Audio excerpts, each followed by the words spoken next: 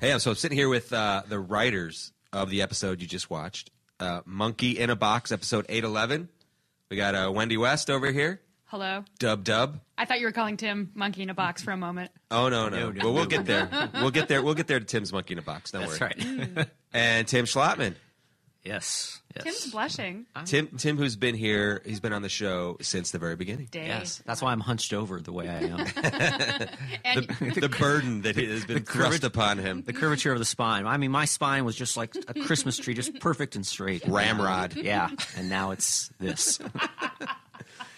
If only internet land could see this. Yeah. They would love it. They should have, given us more oranges in the writer's room so the scurvy wouldn't kick in. We get the pirate disease. Yeah. Arr.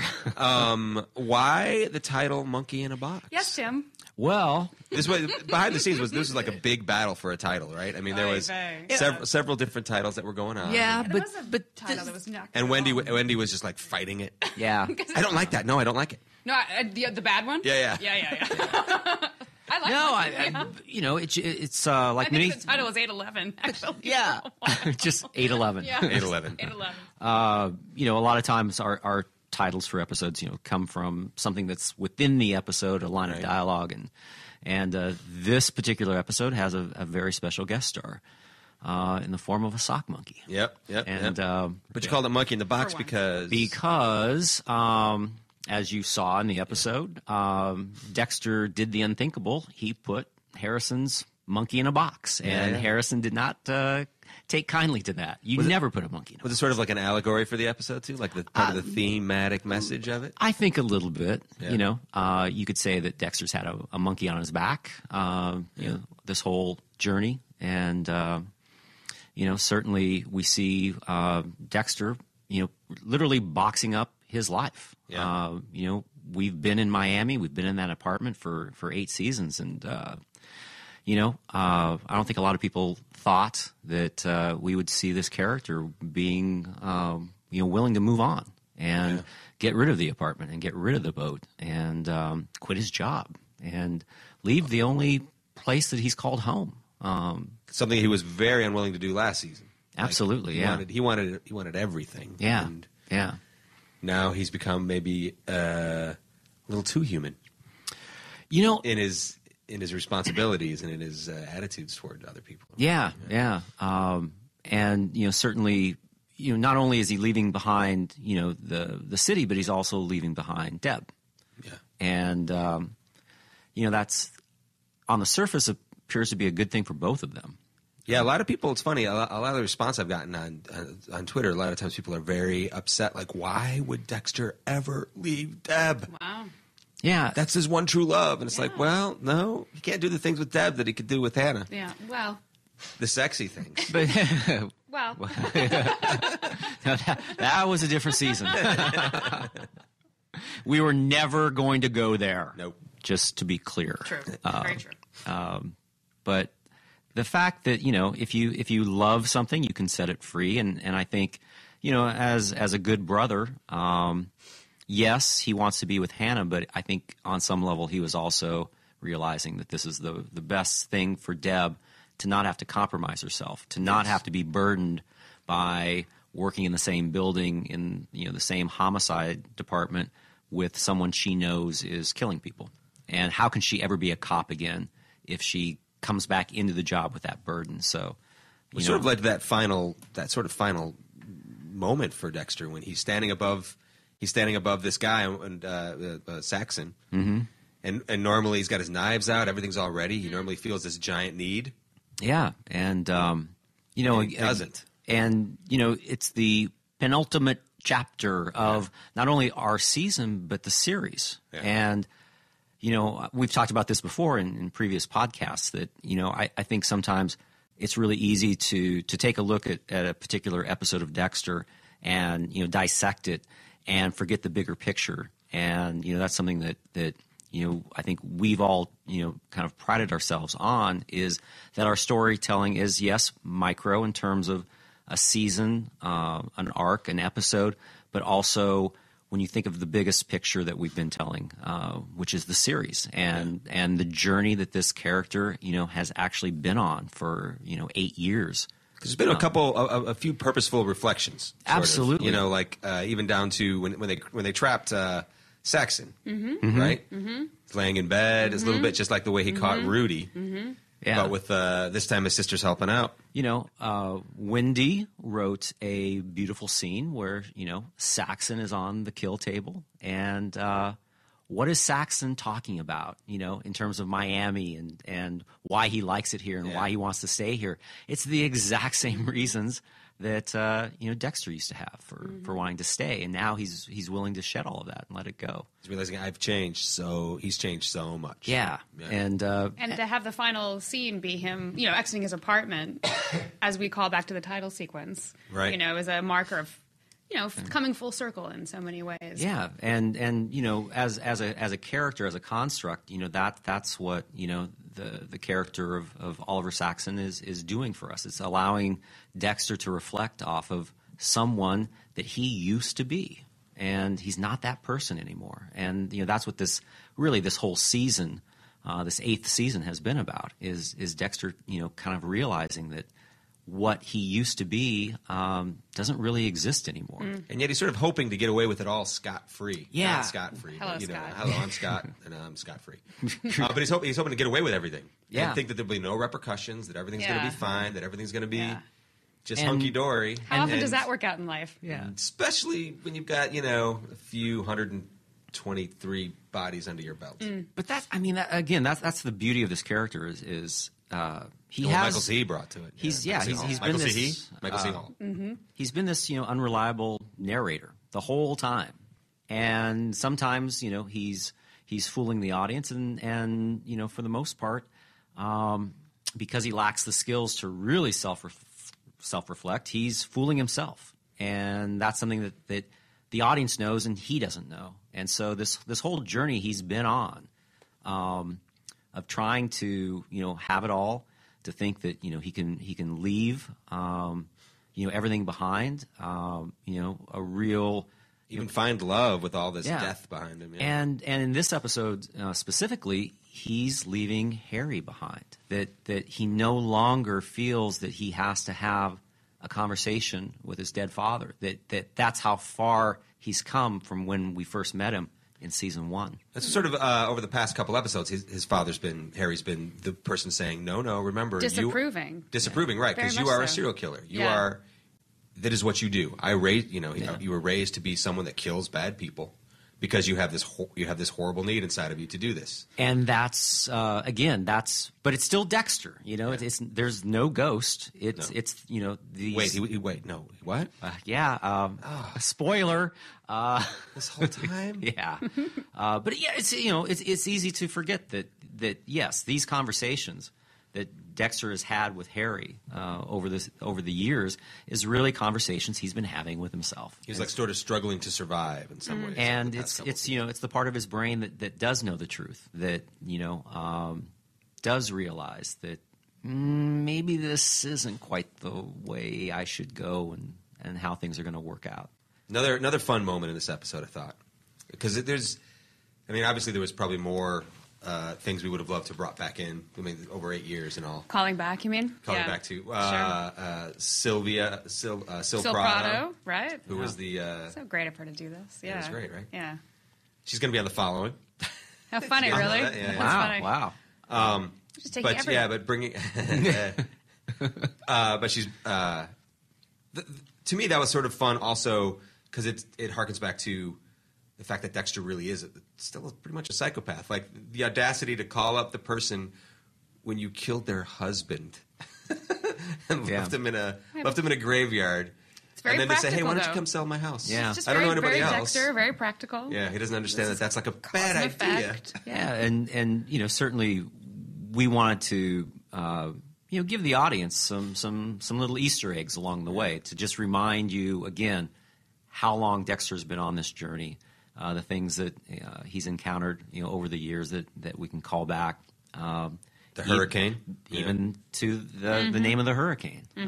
That's not just by accident. Hurricane Laura. Hurricane Laura. Because everything just keeps floating back. Back to mother. Yeah. It really. And it starts with his mother's blood on his hands. Right, this episode does. Yeah, he's in a pool of his mother's blood. Yeah. In this case, his spiritual mother, but Just can't escape it. Can't escape it, and he's trying. He's trying as hard as he can.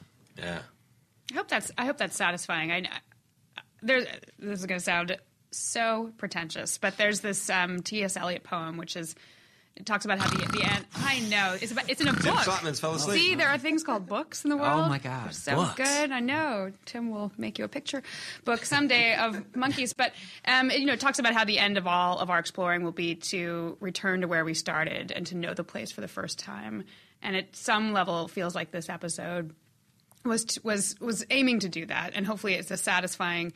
Experience for the audience to see Dexter doing familiar things in brand new ways. Right. The beginning, the end with the calling back to the title sequence. Hopefully, it's to show that the journey he's taken for the series is coming to a conclusion he had hoped for so long, which is to be real, to be in love, to be human. To be a real life boy. Yeah. Exactly right, and to only have it. We tell the audience.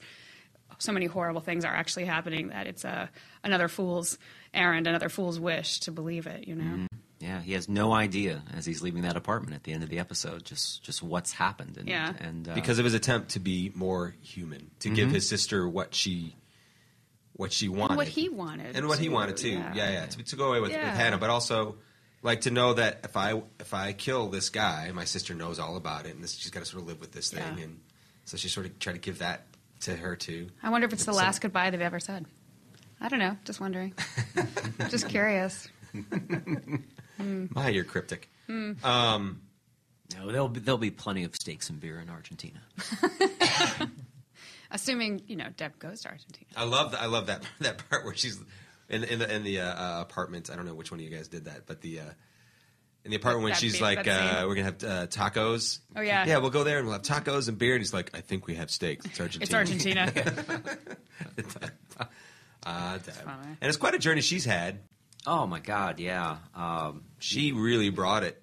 I think, Tim, you wrote my favorite Deb scene. I was thinking back on the series, and that scene after Lundy's been shot, and she's gone back, and she's in her bathrobe, and it's it's season 4, it's episode 5 of season 4, and she's just standing there, and she's like, I'm broken. And I remember watching that, and it was so great to read it, but it was so.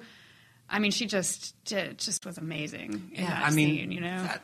We've kind of again because we've done so many podcasts and talked about so many things about this series and what's made this experience really stand out is you can write a scene like that and it's a good scene. It's a really great scene. But it lives on the page. Right. And then there's Jennifer. And then there's Jennifer and Michael and receiving so much in that scene. And Keith Carradine and he wasn't in that scene. But he directed it though.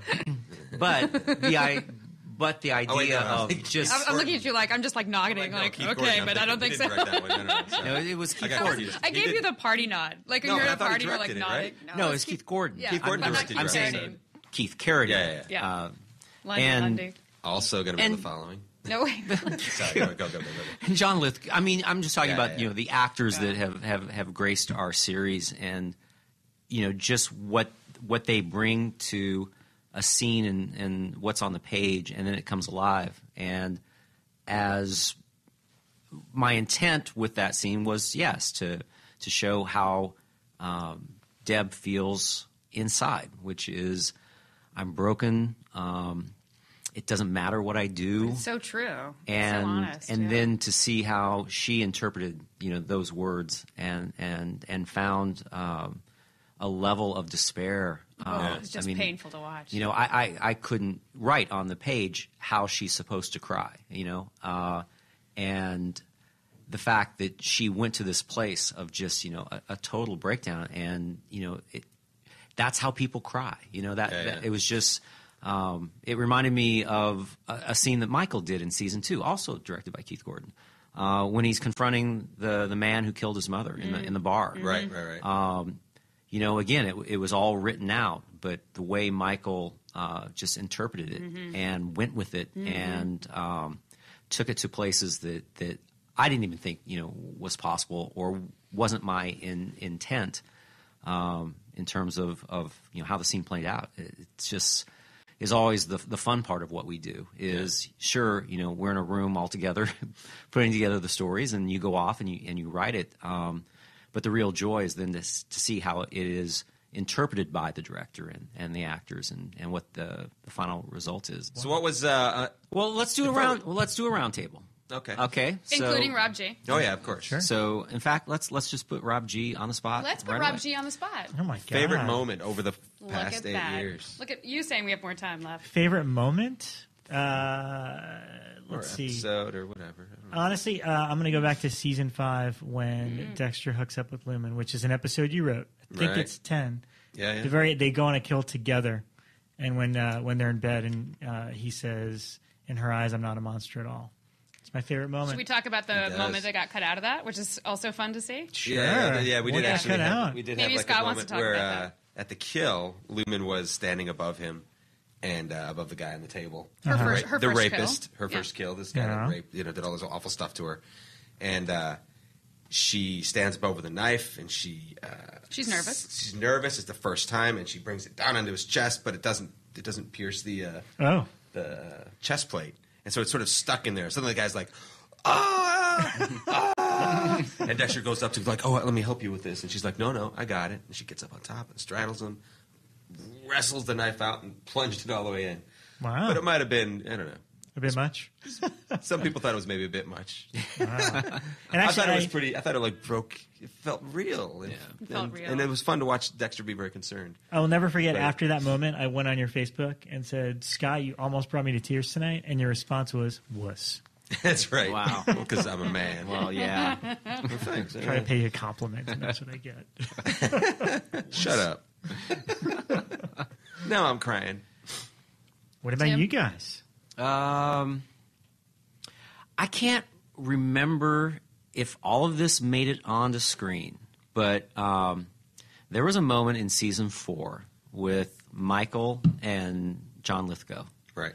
And Lithgow wasn't scripted, just decides to throw in an impromptu little dance. Oh no, that was scripted. That was scripted. And, that was scripted. That was Oh, scripted. was it? No, yeah. You wrote it. I wrote that. Okay. Yeah. Wow. Now I It was really the feel like a greatest dick. thing ever. Yeah. No, because I was like, I see it in my head, but can he do it? Will Can he John do it? Lithgow do And it? then he far exceeded. That was going to be my favorite too. Yeah. Because I remember watching it. I remember watching the dailies, like afraid, thinking it's not going to work out. Yeah.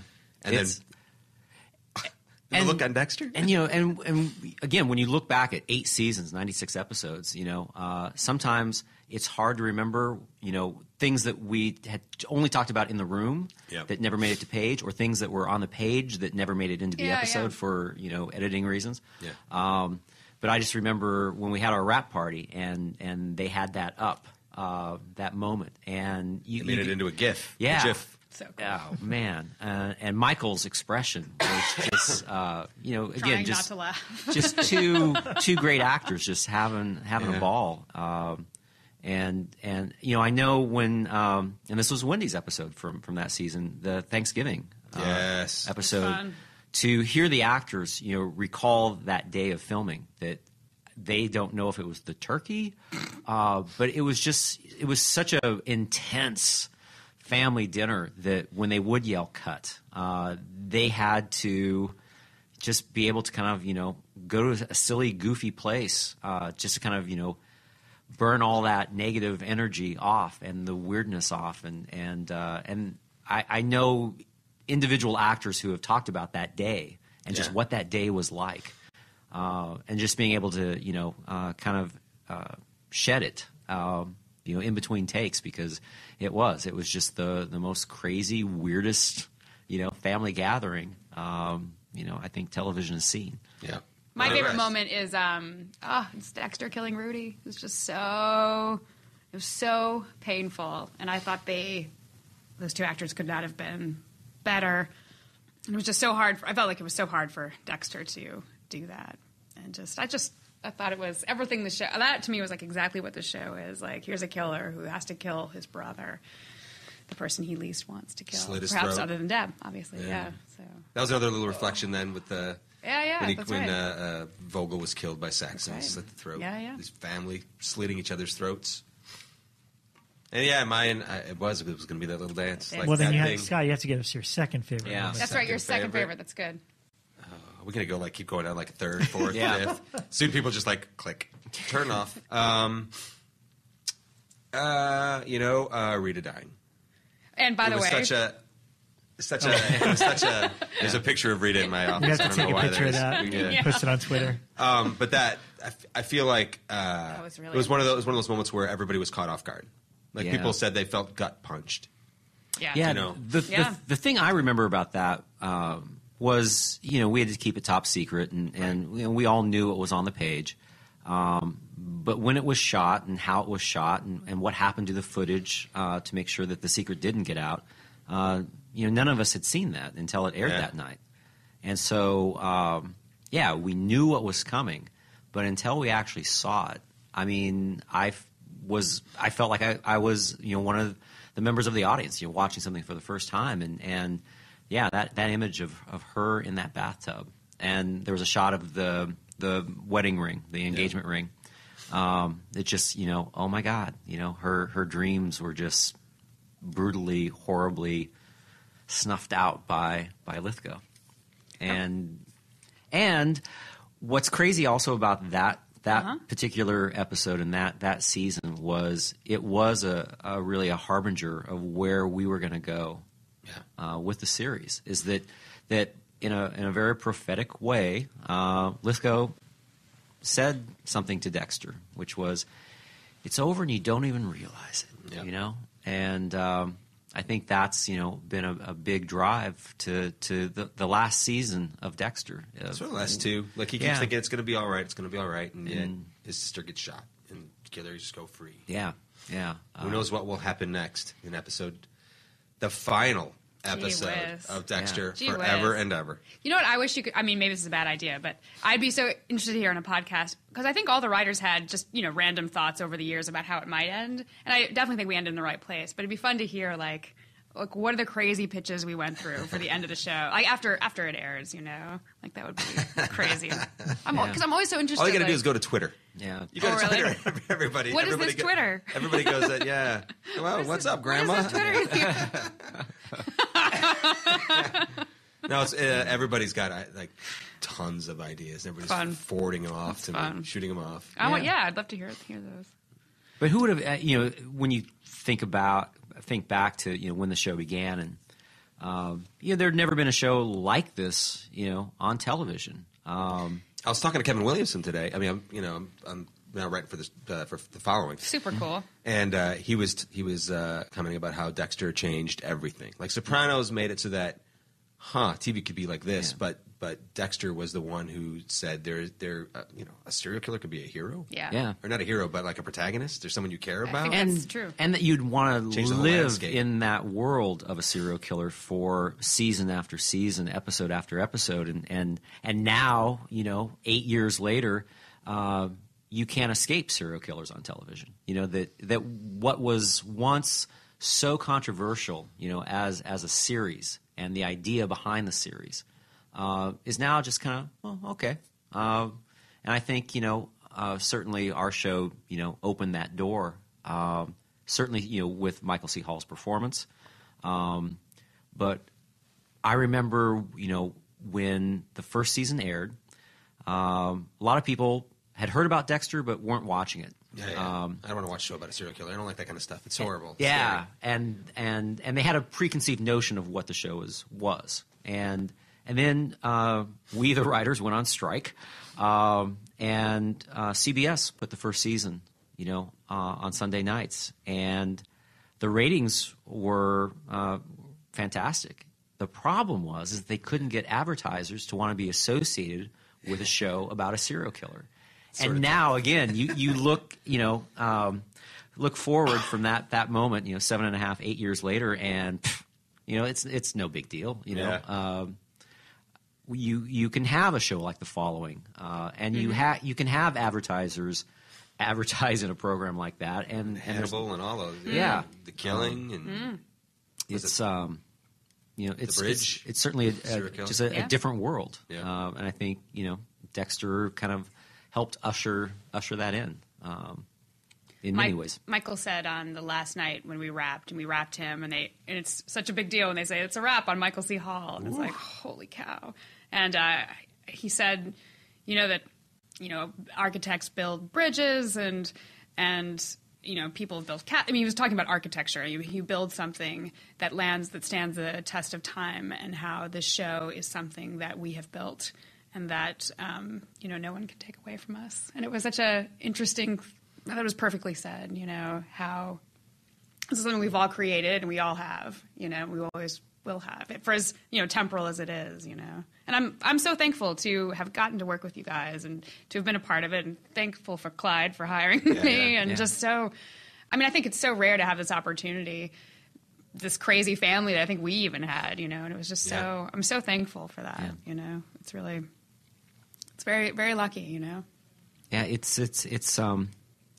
such a unique experience to be on a television show, because not only is it just a bunch of writers in a room, but then it just starts to expand to the actors, the crew, the people at Showtime, and then of course it goes all the way out to the fans. Yep. And when a show's on the air for as long as we've been on the air, it does have a sense of kind of family to it, that you have literally let people into your creative home every week to watch what it is that we do in terms of crafting story and coming up with interesting takes on this character, and certainly fans they'll in the best way, grasp onto a series, and it kind of becomes theirs. Yeah. So what starts off as something that's very insular to us in a writer's room, all of a sudden becomes a little bit bigger and more global, and then you have these other people that also feel that they're a part of it, and because they've accepted it. Into they their are, life and that I think is what Wendy really was touching upon, is that to be on a series like Dexter, that not only was telling a really compelling, interesting story about this character who just happened to be a serial killer, and to be able to do that creatively, and then have other people get it and respond to it, and where a show sometimes will only be a critical hit. It's just a hit with the critics, or a show will just be a hit with the general audience, and to me that's what has been so unique and special about the Dexter experience, is that we found a way to kind of bridge the two. So we did have the critical acclaim, we did have this incredibly wonderful, loyal fan base that made the experience what it is. And so when you meet people who find out what it is that you do and what you work on, like when you give them your card. Well, sometimes. Tim? If you're wearing a hat or whatever. Yeah, and then sometimes you get people who are like, man, you ruined everything. But it's also, it's yours also. Yeah. I mean, it is what it is. It is, and it's a beautiful thing. And yes, it's rare, that you get one of those in a career. Hopefully there's more. But yeah, that to me is what this experience has been. What's made it so special is that, we all worked on something that resonated with the culture, to the point where, now Dexter Morgan is considered a solution to modern day, problems and ills. There you go, man. Yeah. It's quite a run. It's been an honor beyond all honors to work with you guys. I've loved every minute of it. It's been a lot of fun. A lot. I'm not crying. That was just something. Okay. A lot of good stuff.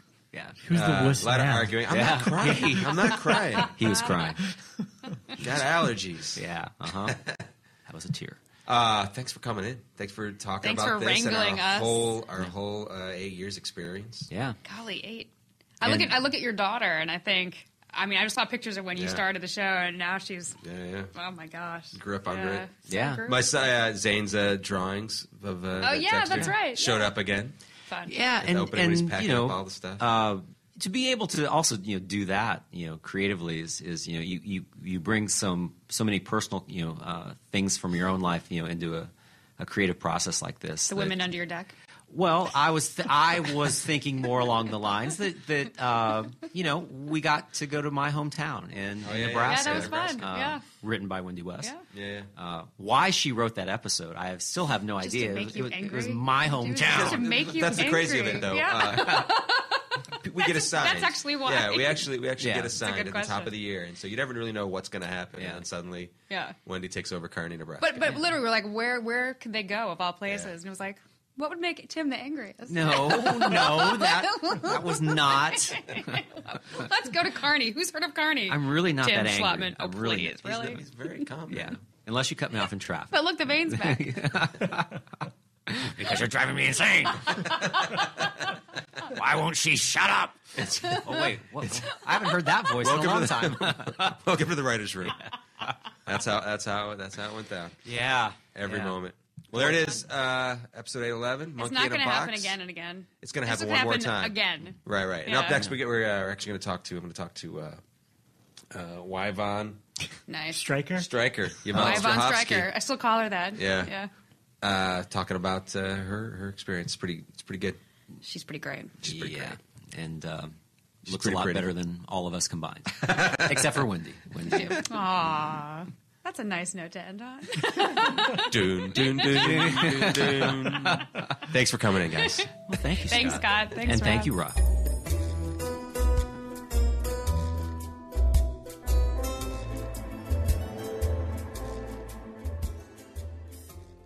So we're sitting here with Hannah, a.k.a. Yvonne Stryker. God. Yvonne Strahovski. Yvonne Strahovski. Wow. I thought you got my name wrong for a second there. When you went Yvonne, I went, Nuts. No, that was like it was a callback to last podcast Yeah. when you said that people were suggesting maybe you change your name to Yvonne Stryker. named after a porn star. Stryker. Yes. Yes. And you said no. Yeah. Why? I'm gonna stick with this. Yeah. Should have said yes. Holy smokes, what a season. You've done some crazy things this season. Starting off with what a great introduction to you in episode 6.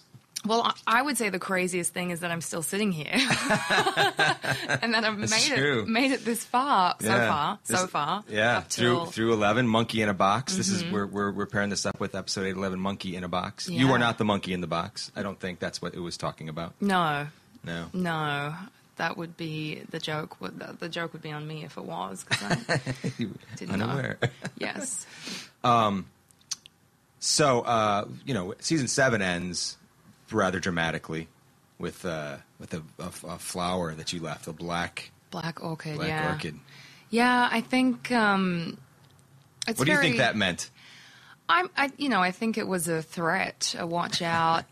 It's complicated though. They fell in love and the feelings went deep and the relationship was pretty special in that they both kill people and They're fine with it.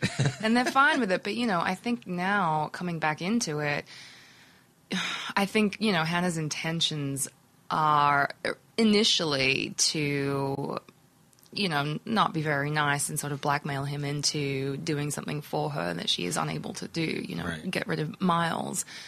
Because she's a different killer. She's not like Dexter at She all. doesn't like it. Yeah, Yeah. she doesn't. She doesn't enjoy it. She doesn't want to do it. I think the only reason she's done it is because she's justified it in her head that these people are interrupting her life, or she's trying to build a life for herself, and these people are getting in the way. So, I think she realizes that plan of blackmailing Dexter isn't really going to work out, considering all the feelings that she still has for him, which is sad still because they've come up with this whole plan of what they're going to do, where they're going to go, and it's this beautiful image of two people and a child in an exotic country, and then but you wonder with so many trust issues and things that would once the honeymoon period is over and once they've settled and once the fun has sort of run out, when the cogs of the relationship have to start kicking in, then what would really happen post Argentina? You know, a year post Argentina. I think it'd work out. I think so. I don't know. Really? Yeah. I mean, I just think it would, I think they need a lot of couples therapy. That's true. Because that is true. I mean, he put her in prison and she tried to kill his sister. It's just, there's so much mess. But I guess the two of them live in a world where everything is so heightened all the time that sort of is, that's oddly, that's the norm for the two of them, I guess so. It's not, I have a feeling open caps on toothpaste wouldn't be as big of a problem. Right, yeah. Though maybe, who knows? Maybe Dexter, he's a little anal retentive around his apartment. Yeah, I mean, I guess for Hannah, it's kind of, there's not going to be anyone better, is there? Yeah. He clearly understands her, and because of who he is. Yeah. And she doesn't have to, he knows the entire backstory and her backstory, and she doesn't have to sort of go into it with anyone new. If she met somebody new, it would just be a whole new, starting from scratch, and that's really it's that hard. acceptance, that sort of unconditional thing that right. the two of them have, which is great. But in episode 6, there is not unconditional anything. It's such a great reveal. Deb and Dexter finally sort of bonding again. Things are sort of working out. All of a sudden, Deborah gets a little sleepy, falls over. Dexter falls over, and as he looks across the room, in walks Hannah, sort of slow motion, saying, "What do you say? Like, remember me? Remember me? Yeah." and then everybody in the room goes, "Oh my God! Yeah, she's back." Yeah, and is Dexter? Is someone going to die? I mean, that's sort of the fun of a final season. That at any moment, I mean, there was a point when we were sort of breaking what is Hannah's story. That there's a point where we were going to have Hannah kill Deb. We were like honestly talking about that. Really? Yeah. Oh my! And then God. as Deb goes down, she was gonna like shoot you. It was like this all crazy Holy thing. And we were like, crap! That would have been amazing. And then we went, well, let's not do that. Oh my God! That's the fun of the writers' room. We play a lot of what if this happened? Do you role play? Yeah. Do you have plastic guns in there? Yeah, and I usually do the New Zealand accent. Oh, Australian. No, Australian. No, you're New Zealand. Where are you from? Australia. Yeah, Australia. You said New Zealand. Oh, you can't get out of it now. I know, I did. It's recorded. Sorry. I don't know why I thought you were a Kiwi. Well, my accent is a little messed up. Is it? Well, a little. No? Okay. I don't know. Well, you thought it was New Zealand. Well, somebody yesterday thought I was South African. Really? That was interesting. Yeah. You just roll along with it. Yeah, that was me in Lethal Weapon 2. Yeah. I've stayed remarkably young. It's my starring role in Blood Diamond. So next, Dexter. What's fun is Dexter wakes up, has no idea in episode 7, has no idea what the heck is going on, and it's fun too because at that point Dexter has this has Zach Hamilton. That's right. He's got yes. this little he's not that little. He's actually pretty tall, but he's got Sam Underwood there, and he's sort of committed to training him, and suddenly Dexter's swept way off course. Yes. By Hannah. Yeah, that's right. And then we discover Hannah's new life of what she's sort of created for herself with this Miles character who is her husband. How's that working with Julian Sands? He's pretty. You had a couple scenes with it. Yeah. Oh, yeah. More than a big scene. Yeah. Yeah. Well, I stabbed him. I would say that's a big scene. That's a big scene. Yeah. I didn't actually expect a scene like that in this season. Yeah. I didn't expect to be sort of getting all into a bloody mess, killing somebody again. Yeah. I guess very reminiscent of her kill when she was 15. Yeah. But no, that was it was all about sort of putting her in this moment where she does need Dexter. Right, where she's sort of helpless. That was a very I haven't seen that scene, but it felt very helpless and vulnerable, especially after that scene. It was a very intense scene with Julian when we filmed that. The fight where things got very hairy, very fast. What a bastard, huh? Yeah. Not Julian. Right. Miles. Miles. Yeah, that was really intense. So, yeah. So it's interesting that Hannah made this deal with someone like that she could do that she thought she could sort of be in control, because she needs a little control in her life, I would say. I think so. I mean, look, I think when you're desperate, though, anything like that is going to seem like a way out, and I think she tries to fully commit to things, yeah. And I think she wanted to convince herself that this was going to be good. Yeah, $700 million, you know. Yeah, and you know, maybe she can get used to it, given that she doesn't really have too many options. But yeah, I think in the end she has to have it her way, and if she can't deal with something, then it's got to go. Yeah. Quite frankly. Yeah, and it went. Yeah. He went. And it was fun that Dexter then got to step in and be a help, you know, help the person that even at that moment you could sense that he cared deeply. Right. It's the unconventional Prince Charming coming to the rescue in an unconventional way, rather. Yeah. Yeah. Don't worry, I'll take care of the body. That's right. Oh. Love. Which then puts Hannah with Dexter. Right, which then causes a bit of a relationship shift with Deborah and Hannah. Yes. Yeah. Which has been really interesting to Yeah. see this version of Deborah as opposed to the other version of Deborah that was like, I'm going to get her at all costs. Right. Yeah. I mean, that was a really... I still feel... I feel awkward about it. Hannah feels awkward about it. The Hannah in me feels awkward about it still, but I think that's how we left it. Yeah. You know? Wait, has that... Well, that's been in this episode? By 11. By 11? There is a bit of a rapprochement between the two of them, right? Right. I mean, is that where we... I'm too scared to say because I'm mixed up. I'm getting my two episodes mixed up. Well, let's go back a little bit then and talk about that great sort of... I wouldn't call it a date, but it was when Dexter made this excuse that there are people after you. This guy, Clayton, U.S. Marshal, is on the hunt for you, and Elway is on the hunt for you, and my sister sort of set something in motion that's not so good with these two people after you. Mm-hmm. So you better come, he says, you better come with me to go, because I gotta go find Zach, because Zach has gone off the rails and killed somebody, killed Cassie. Right. And it was just this great sort of date. They go to a hotel. They everything. Yeah. When they're all hunting Zach. Remember that? I know it seems like such a long time ago. Yeah, I know. I'm trying to put my pieces together. Yeah, so yeah, wait, yeah. the one where we have our is that where we have our special scene?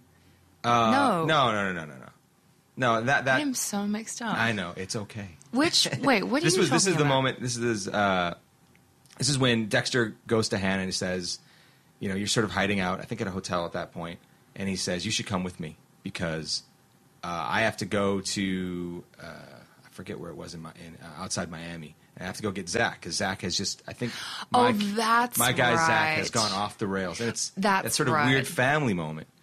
That's right, and in the hotel room. Yeah, the two of you sitting in a hotel room. It's covered in plastic. That's right. Yeah. She's sort of like, remember the last time? Yeah. And then of course that's the run-in with Deb. Yeah, where we sort of have it out and lay it out. And that was an intense scene too because she's got a gun on you. Right. On Hannah. But I mean, it's the win over is interesting because it's about Dexter and it's about both loving Dexter and we both don't want to hurt him, and so we better not kill each other because it'll hurt Dexter. Because it'll hurt Dexter, and I mean, it's a very a good argument. Intense sort of thing to place one's trust on. Yeah, it's sort of. We're heavily relying on Dexter to keep loving us, really, in order for us both to survive in each other's company, right? That might be the therapy thing you're talking about. Yeah. They might have needed. Yeah, because Deb's not happy about it. She's like, fine, go. And then there's that great moment when Zach and Dexter come walking in, and she's like, who the are you? I know, yeah. Yeah, it's crazy. And then there's the one of our favorite moments in the room when Hannah and Dexter and Zach in the back seat driving back to Miami. This strange family together, this killer family, and he's like, "Are we there yet?" Yeah. That is really one of your favorite moments? It was just such a sweet little moment in that episode. Oh, right. Yeah. And but then you get to meet or Hannah gets to meet the matriarch of this new matriarch with Vogel. Right, who is so... her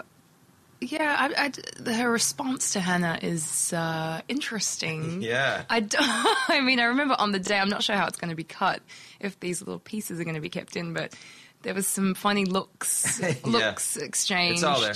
Yeah, it is. Yeah, between Vogel and Hannah, and she makes some... I'm sure you guys had fun with that one, writing that little bit about Hannah eating a lot.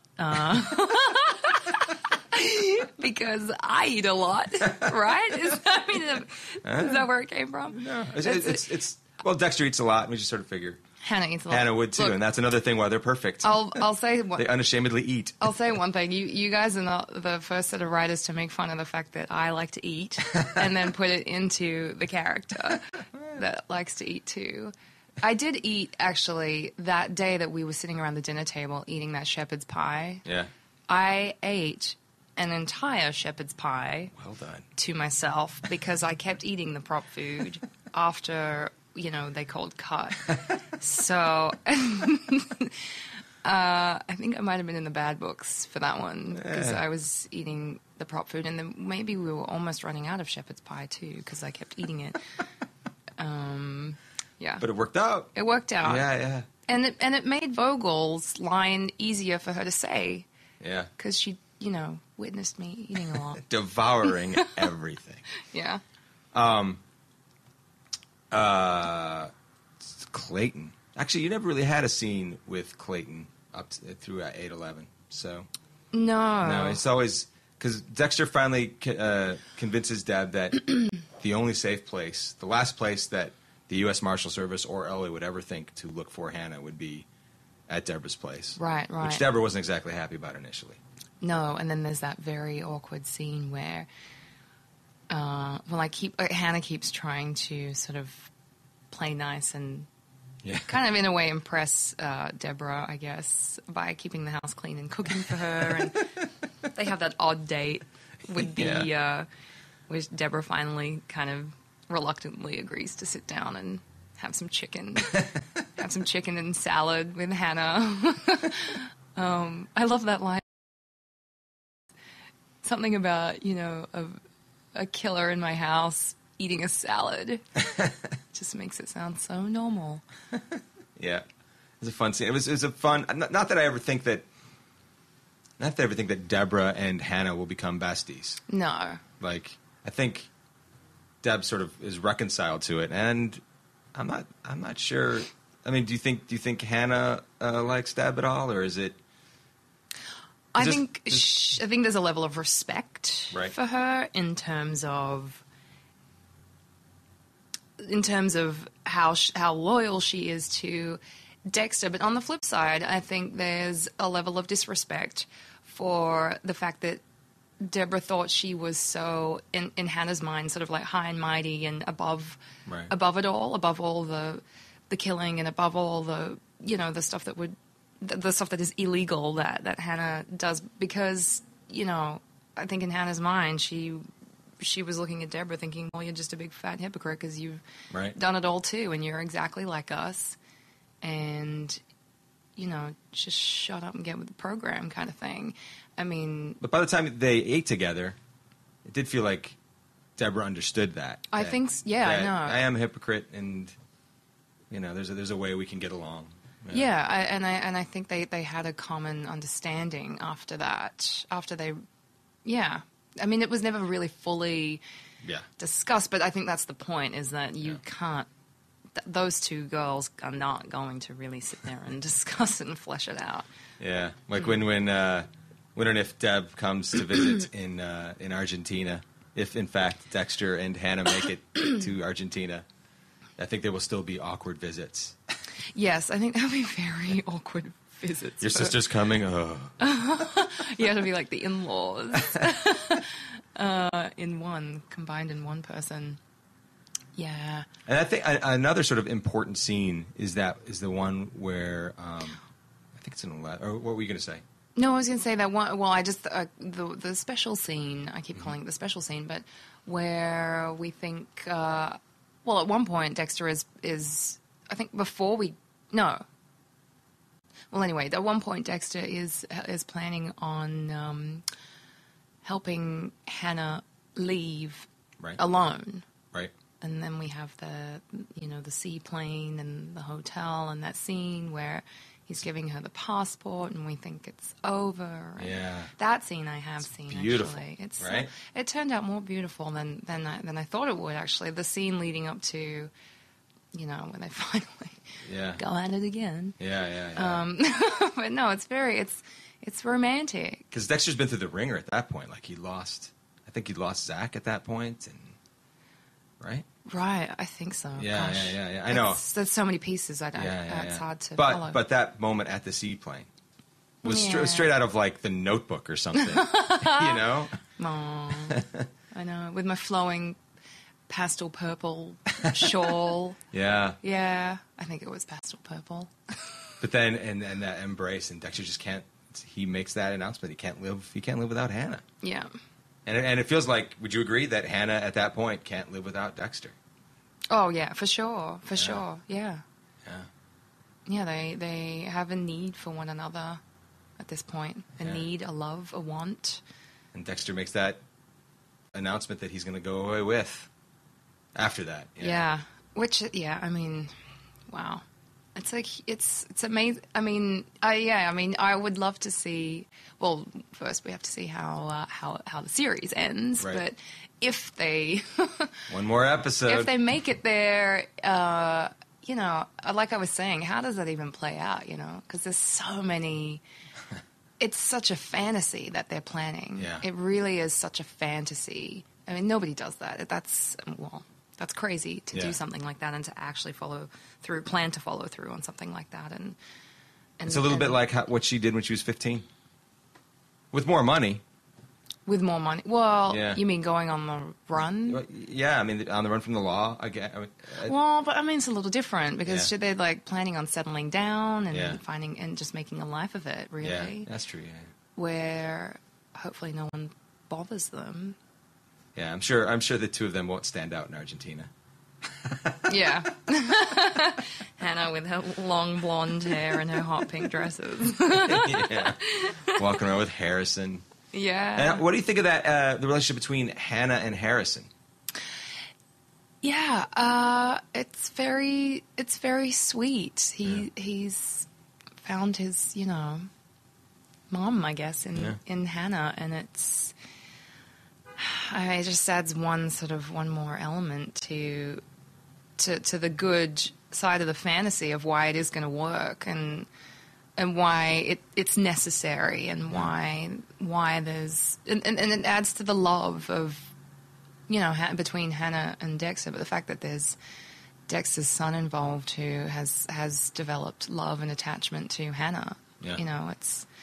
It's quite beautiful in sort of a really sick way, because look at these two people.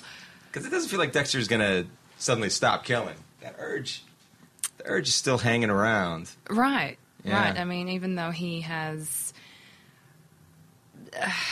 he's found his emotional side in these last two seasons. Almost, it's like Dexter's finally sort of connecting with his feelings a little bit more and falling in love with Hannah. I think rocked his world a little bit a little bit, a big bit. Rocked it or wrecked it? Yeah, well, I don't know. We'll leave that for the audience to judge. But yeah, so it does that though. I mean, it does. It messes you up a little bit, and hopefully you come out better because of it. But it does. Yeah. When suddenly you care about someone else more. And to suddenly, do you think Hannah is going to be okay as a mom? Lots of people have been asking. Hannah as a mom? I think the natural instinct is there for her. I think it's all she wanted. And, going back to season 7 and that scene where we find out that it was, she got rid of her husband. She poisons the old husband because he was the one that, when Hannah got pregnant, that he wanted, her to have an abortion and get rid of the baby. And that, because he wanted fun times serial killer Hannah. And that really upset her. I think Harrison, having this natural affection for Hannah is deeply heartwarming for Hannah. Yeah. Putting aside all this, weird dysfunctional crap that Hannah and Dexter have been involved in, I think that motherly instinct is genuinely there. Yeah. But I mean, she grew things, nurtured things. Right. I mean, when you look at that too, of course, yeah. So, but given the circumstances, I think it's human nature that your past and your circumstances are always going to come creeping back in and haunting you for your entire life. So I think for Hannah, it would become sort of like a management plan. I'm talking like a therapist here. No, it's a management plan of how to manage her circumstances and all the stuff going on in her head from all the stuff she's done. Because it definitely feels like Harrison loves Hannah. Absolutely. Cares, yeah. And it feels like over the course of seasons, ever since Rita died in a bathtub, that he's been looking for a mother of some sort all this time. Yeah. So, and what a great Jaden, he does such a great job. Isn't he amazing? What a smart kid. I've seen that kid correct, like on set, when other adult actors have missed a line, he's said, your line was actually this. Amazing. The best thing is when someone accidentally swears really loudly, and yesterday someone swore. Someone said the F word. I think it was Michael, and he went, "Oh," and did this big long, put his hands up in the air. It was just like he'd won something, or like he kicked a goal. It was like a win for him. It was really funny. Yeah, he's a smart kid. Yeah, very smart. Smart kid. Harrison. So we get to 11, and we're at this point where Dexter is feeling very emotional and angry and feeling his sort of vengeance, this new sort of feeling of vengeance because Saxon killed Dr. Vogel in 10. Mm-hmm. So Dexter has this sort of dual monster going on within him. I guess one's not a monster, but he wants to run away with Hannah, desperately, with Hannah and Harrison, and just leave all this horrible crap behind. Mm-hmm. And then he's got this drive that Hannah understands to kill Saxon. Right. And yet, in the midst of all that, we've got Clayton, and we've got U.S. Marshal Clayton, who really wants to catch Hannah. Yeah. And we got Elway, who really wants to collect $150,000. Mm-hmm. Which leads to a great little conflict between Deborah, Dexter, and Hannah, right? You want to talk about that scene? Another happy little family. So many happy sort of family situations in this. Happy. I'm in quotation marks. That's a really interesting moment because we see Deborah sticking up for Hannah for the first time, and Deborah is encouraging Dexter to leave immediately with Hannah, go to a hotel, spend the night, and then get on that airplane the next day because they have those tickets booked. And let the cops take care of Saxon. Right. It's like Dexter, everyone knows what he did, and he's going to go down. Right, yeah.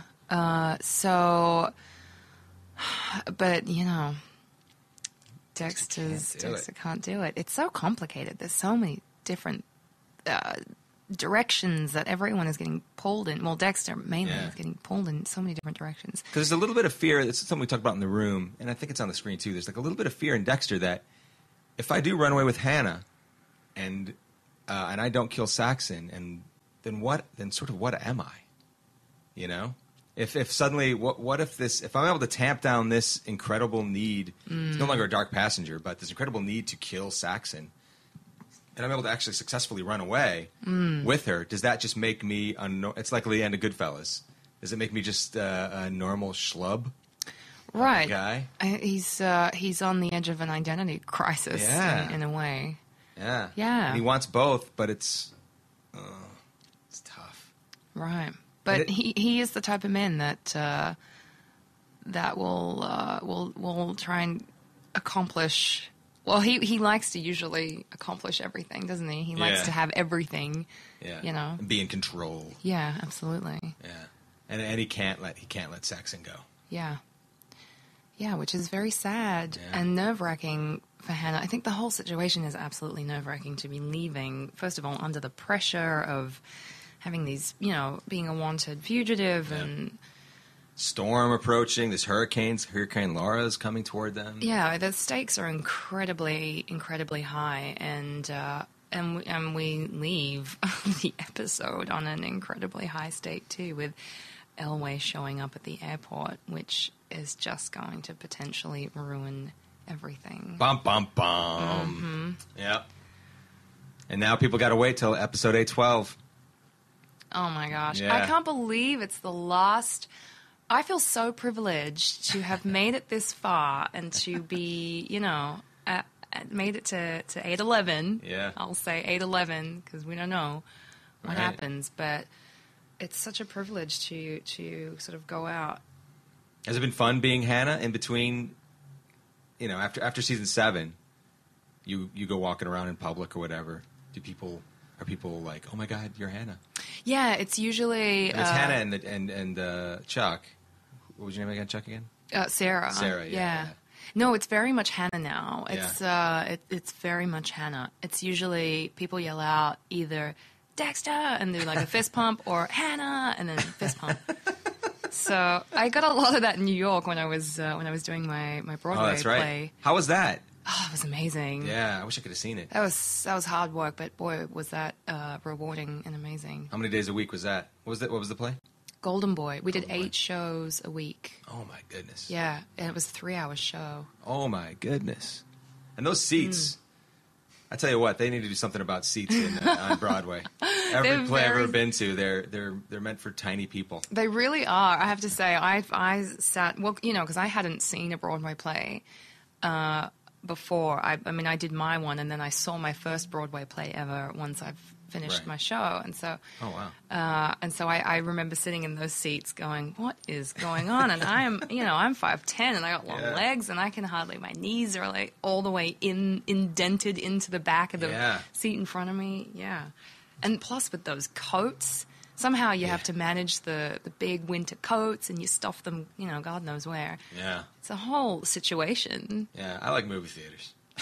I love plays too, but I don't know. Something a little more comfortable. Yeah. Was it so? And you won an award and everything, right? Didn't you? I got a Theatre World award actually. It was really nice. Yeah.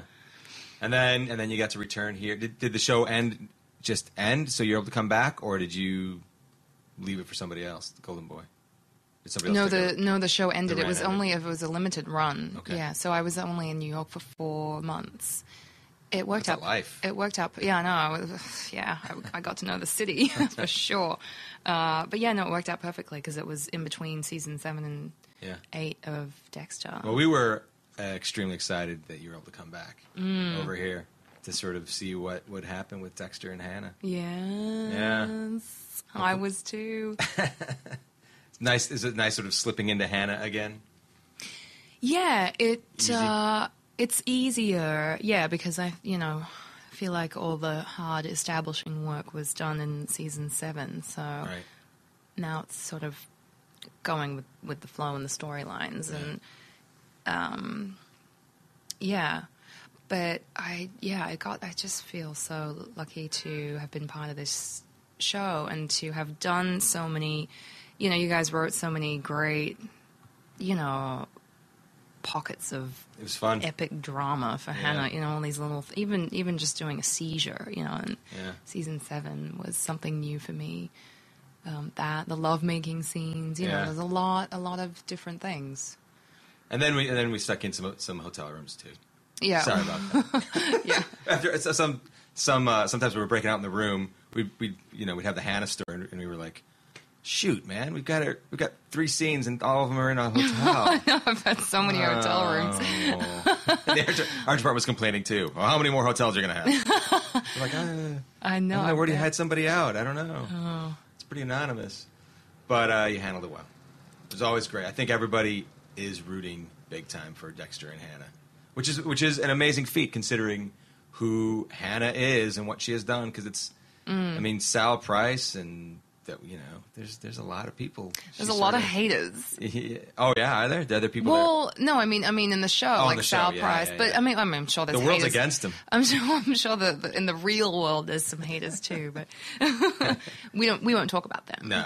We only talk about the lovers. That's right. Of Hannah and Dexter. But it says a lot about what you and Michael do, what you and Michael have brought on screen that could make America sort of, or the fans of the show root on that these two get away, that these two, despite anything that they may deserve, despite the fact that Dexter killed so many people and wrecked his sister's life and killed innocent people and caused the death of his wife, and I mean, horrible stuff, that we're able to forgive them, and that's because of what you guys have brought. It's beautiful. It's great. It is. Thank you so much. No. Yeah. Yvonne Stryker. Yvonne Strahovski.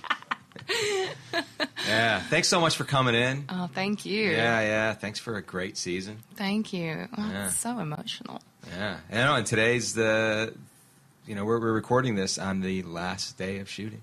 Yeah. Gosh. Yeah. It's so sad. Yeah, it's it's nerve-wracking and sad and everything at once. Oh. But it's great. It is. Yeah. It is. It's wonderful. And it's new beginnings, It's something that's coming to an end. You got any movies coming out soon or anything? You got some stuff that or you just been Broadwaying this? I actually have a movie coming out in January. So Comic-Con is going to be a lot of press stuff for I, Frankenstein. Oh, yeah. Yeah, okay. With Bill Nye, Aaron Eckhart, and myself. So, why don't you keep an eye out for I, Frankenstein? Yes. I'll be there. I'll go. It's going to be in 3D, too. Even better. So, she's dancing. I am. Yeah, I just realized I started doing this dance and nobody can see me doing It's the 3D dance. I wish you guys could have seen it. It was great. Maybe you'll see it in Night Maybe Frankenstein we'll do a little in 3D. A little video to accompany the the dance, the podcast. So keep an eye out. Thank you again for coming in. 812 Monkey in a Box. 811. 811. Sorry. It's early. I'm a dork. It's very early. All right. Well, there it is. The penultimate episode of the Dexter Wrap-Up podcast. It's going to happen one more time, so I'm not even going to say what I normally say, because it really is. It's not going to happen again and again. It's not going to happen one more time. Thanks for listening.